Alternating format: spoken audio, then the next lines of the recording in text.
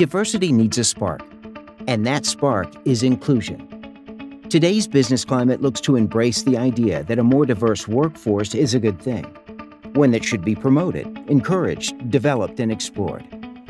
In larger organizations, along with the traditional role of VP of HR or CHRO, a VP of Diversity and Inclusion or Chief Diversity Officer often sits as well, confirming the increasing significance of this area of workforce development.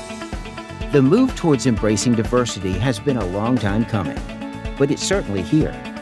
Diversity without inclusion, however, is an empty promise, and benefiting from a diverse workforce is often not achieved.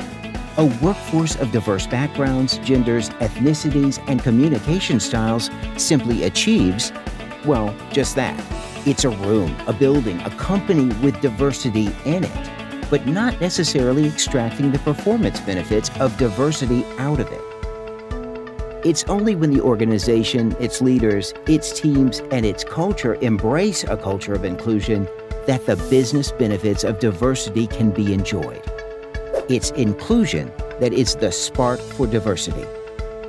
At Lead Inclusively, we help develop inclusive organizations so that the promise of diversity has the resounding impact on business performance we're all looking for: the recruitment, retention, and advancement of a diverse workforce, increased innovation and employee engagement, and better business performance year on year.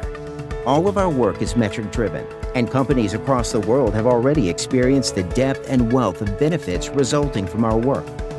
To get business performance from diversity, you need the spark of inclusion.